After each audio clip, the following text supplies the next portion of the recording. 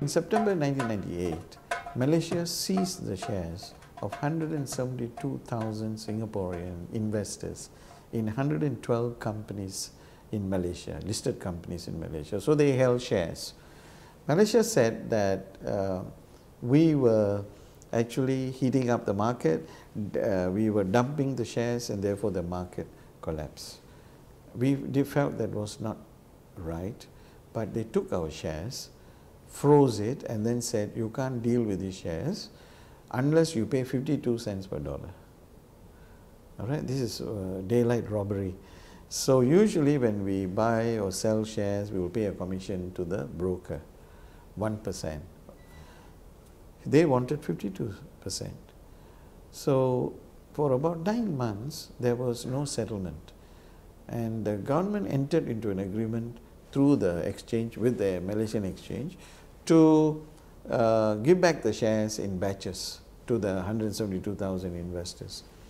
But that agreement was not followed by Malaysia for reasons of its own. And Singapore investors were stuck.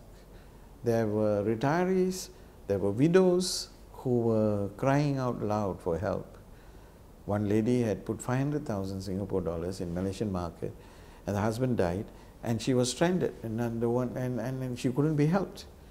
And Malaysian government told our government that they will deal directly with Singapore investors because they blamed us. All right? Usually when the market goes down, we will buy more. When market goes up, we sell. So when the market crashed, a lot of Singaporeans actually were buying more Malaysian shares, and they froze. And this has never happened in anywhere in the world.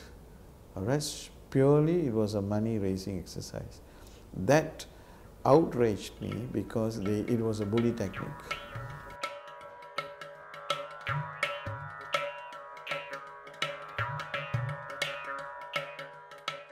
So forming associations, leading has been my forte. So I thought, why not I start an association called Securities Investors Association Singapore, or SIAS, and ask all these 172,000 people to join and provide one strong voice to Malaysia. It was set up in June 1999. Malaysia threatened that by December 31st, 1999, if we don't agree to their proposal, settle this, they will forfeit. So we said, go ahead. All right, I said, go ahead, and then I approached Singapore government to see if they would go to World Trade Organization. And the current Prime Minister then said, yes, they were planning to go to WTO, and they will be announcing in Parliament. And we also said we will sue Stock Exchange of Malaysia in the Malaysian courts, together it worked very well.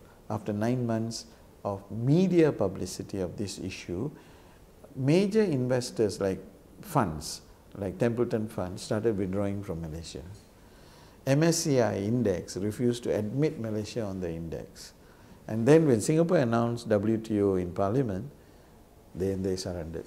A lot of pressure on them. Yes, we had to put media pressure, and we had to put pressure, and this pressure worked because the funds were withdrawing, and that could hurt Malaysia very badly.